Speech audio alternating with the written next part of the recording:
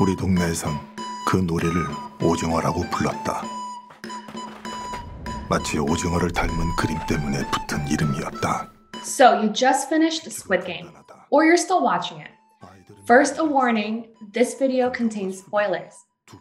I'm Michelle Yehi Lee, Tokyo Seoul Bureau Chief at The Washington Post.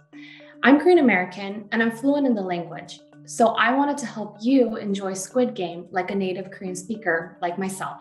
Let's talk about names. 강새벽. 새벽? 이름 좋네.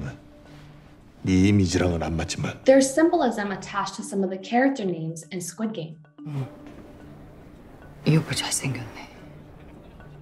Han Min-ya is a rambunctious character who uses her femininity as an advantage to get ahead. Her name translates to one beautiful woman. 나랑 같이 하자. 응?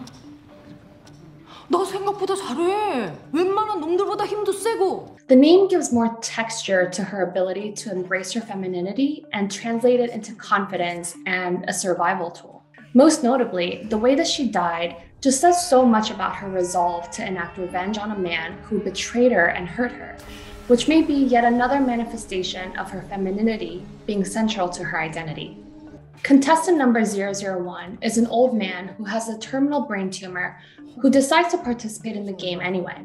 We later find out that he was, in fact, the mastermind of the Squid Game. 대답해! 왜 그런 짓을 했어? When he revealed his name during the Marble episode, you know, the episode where he supposedly dies, Korean audiences got a clue that there may be more to his character. And that clue was his name, Oh Il-nam, which means number one man. To me, it clicked immediately that he was contestant number one for a reason, and not just as a random act of being drawn first. 오야, 영감님 1등으로 오셨네? 나 꼴찌네? 나도 알아. There's so much you can learn about Sang-woo's character if you understand the significance of the Korean terms that are used about him. Sang-woo is the pride of Sangwon-dong, a working-class neighborhood of Seoul, who went to Seoul National University and found a career in investment banking. Graduating from Seoul National University Business School carries elite status. Seoul National University is one of the 3 most prestigious schools in South Korea, and is the first word that makes up a common acronym referring to the 3 top schools, SKY. That stands for Seoul National University, Korea University, and Yonsei University. Going to a SKY school is seen as a golden ticket to carve out your career. 서울대 나왔어요. 경영학과. 어머, 서울대 경영학과요? The fact that Sang-woo reached the top status is such a point of pride for his mom. You can tell this when the camera pans over his mom's fish store, and you can read in Korean that his mom named the store after him. While it's a common practice among Koreans to name their businesses after their kids or after their family, it brings greater depth to the character and to the relationship between him and his mom. 언제 돌아와? There are expressions and nuances that are lost in translation in Squid Game for an American audience.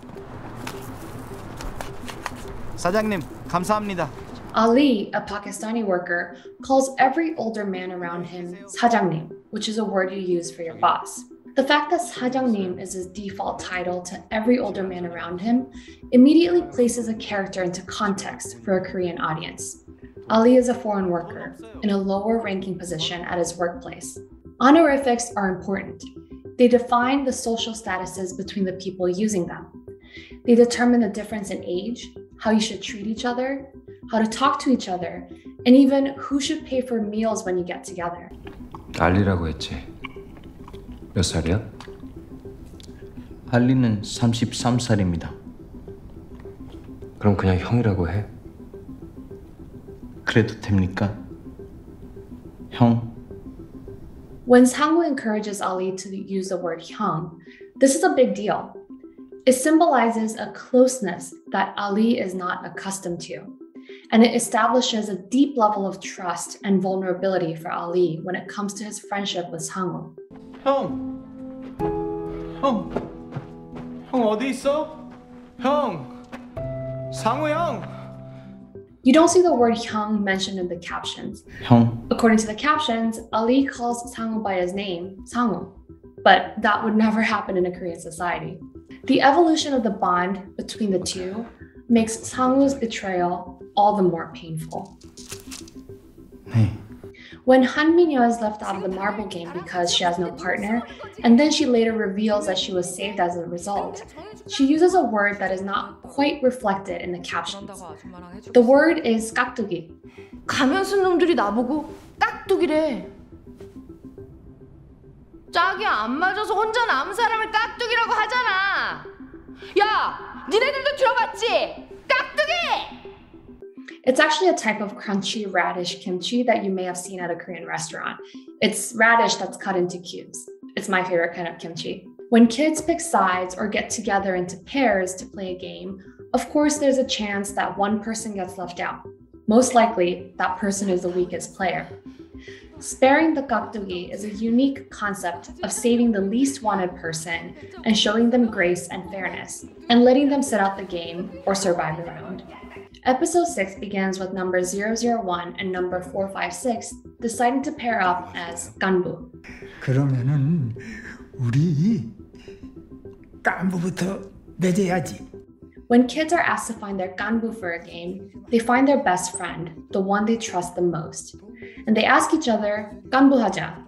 And that means, let's do ganbu. It's an act of trust and connection. They typically link pinky fingers, symbolizing a pinky promise to be there for each other. 예, 맞아요. 이렇게. Ganbu is a slang term that represents the same team. It's used to indicate a deep connection and loyalty, like a neighborhood best friend, like your ride or die, except in this case, you literally die. The characters are told to pair up and immediately gravitate toward the person they've established trust with. They're horrified when they find out that they're going to be pitted against each other. 승리합니다. 여보,